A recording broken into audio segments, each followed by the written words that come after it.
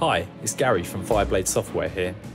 We've just launched a major update for Abandoned Ship, and this video will describe some of the new content. We've added sea forts. These imposing stone structures house a weapon called the Mega Mortar.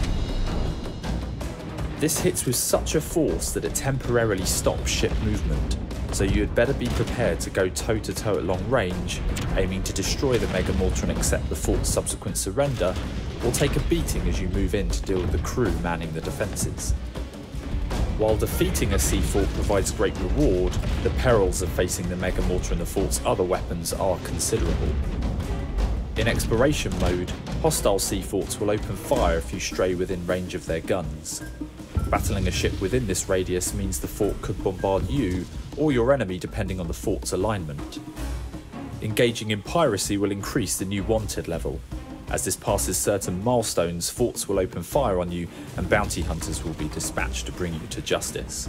You can reduce your wanted levels by either foiling other pirates or by visiting the magistrates in port. If you reach the highest wanted levels, ports will become closed off. This is when you'll want to visit the new floating outposts. These neutral mini-ports are open to all, even the most nefarious pirate. They're also useful for patching up the worst of your damage if you're far from the safety of a proper port. Tying into the wanted levels are trade routes.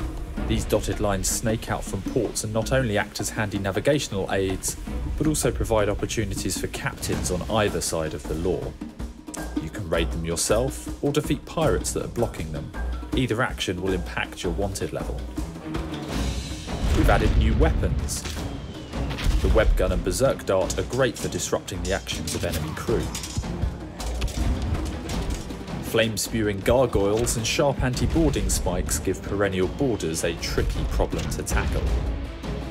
For players who like to fight at long range, catapults are extremely powerful but only fire at the farthest distance. The lightning gun chains minor damage on multiple crew and provides a small interrupt to their actions. Aim at clumps of crew for the best results. Finally, the timed bomb drops a powerful projectile that can be defused, but this is where you want to use weapons that interrupt crew actions to ensure the bomb detonates.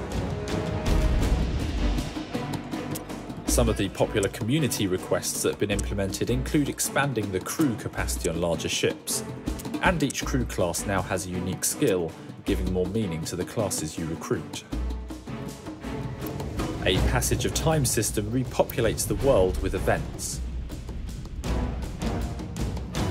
When the Kraken is chasing you in the early game, it will now perform a range of extra attacks to fend off while you're cutting its tentacles.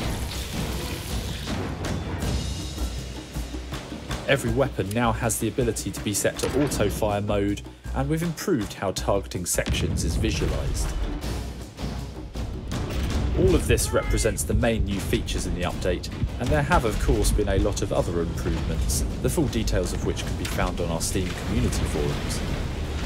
For our next update, we'll continue to expand the game with a whole host of new systems, and we're also planning to unlock a new region. Thanks for watching, and see you next time.